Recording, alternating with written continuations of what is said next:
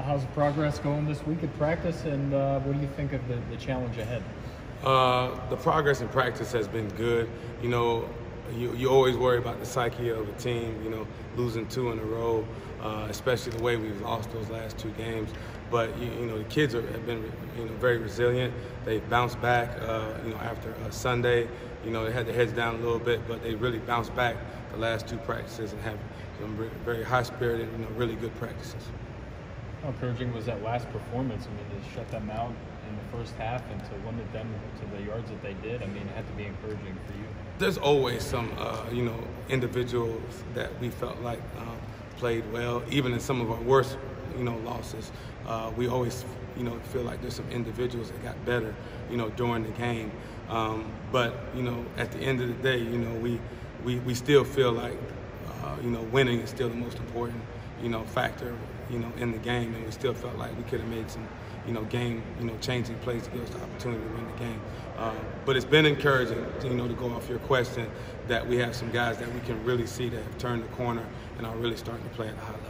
It's like Greer's one of them. He matched his career high in the first half with 7 tackles, finished with 10. What are you seeing from him? We've always, you know, thought very highly of Antonio. He's, you know, one of those, you know, young guys that we always look to, that, you know, when he ever reaches his potential, he's got a chance to be as good as any linebacker that's played here. And that's high praise, but it's the truth, you know, considering the linebackers that have come here, you know, throughout the years. But he has that type of ability. And, you know, the more he plays and the more he matures, we expect to see those kind of performances every week. How is Patrick Macon coming along? You know, it's an ankle, and you know how it is with, it's not a high ankle sprain, but it's right there in that mid area of his lower leg, so it's not the easiest to come back from, but he's a tough kid. He's actually practiced a little this week, and he's been in with the trainers rehabbing 24/7, so we're hoping he's going to be available for Saturday. We've faced some pretty good quarterbacks this year, but this kid's having a phenomenal season. What do you see? And it's not just him, it's an arsenal of weapons. Yeah, this is one of the most explosive offenses in the country, and when you watch him, you don't see a lot of weaknesses. You know, starting with the quarterback, obviously a veteran guy and a white, you know, kid. You know, doesn't get rattled easy. Kind of like a coach on the field, but a very talented coach on the field. And then you go to the running back, Gainwell, who I know Coach Norvell said might be the most talented player he's ever coached, and that's high praise from where Coach has been.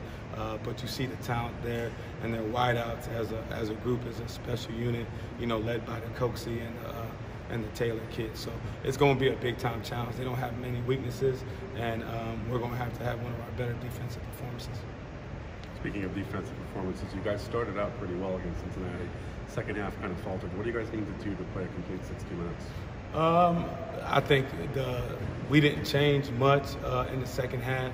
We missed 2 tackles. It's what I've always said. We're a single high aggressive defense, and when you're high risk, you know, you're going to give up some things, but we're also high reward.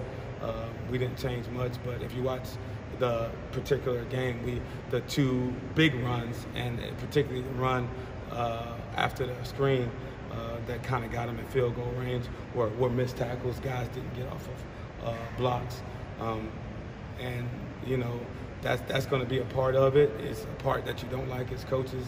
We got to get guys on the ground when we don't necessarily fit the box the right way inside, and we didn't get that done, and that's how they got, you know, down there for the 2 scores. Really, all 3 scores, you know, involved a missed tackle if you include the field goal.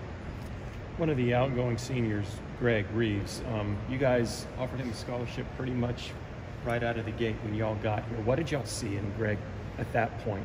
We offered him a scholarship in the summer when we first got here, and the big thing was, you know, I tell the story, he was probably about the 4th or 5th guy on the depth chart because we didn't know him. Yeah. We saw a bunch of older guys in front of him. So we gave him the opportunity, and he came in as humble as he could be, and he worked his way. And you guys know how hard that is in college football nowadays without any injuries to kind of jump over, you know, 3 or 4 guys. And he did that, and it didn't take a long time, you know, probably in the first week of spring practice where we saw his talent and his work ethic kind of jump off the screen. So it was an easy decision, and obviously we're glad we did it. What can you say about this group of seniors as a whole on your side of the ball? They've led this team well and really produced this year. I love this group of seniors, you know, and even the guys that just come in this year because they've fit in so well with our culture. But, you know, when you go with the guys that have been here since the beginning with us, with, you know, Kirk Livingstone and especially Greg, you know, you really, you know, admire those kids. And I tell people all the time, those are two young men I'm going to remember for the rest of my life because I know they're going to be very successful just because of the type of people they are. Not just great football players, but even better people. And you don't find that very often. So, you know, to me, these two are, you know, ultimate bulls that should be remembered for their whole careers for what they've done on and off the field.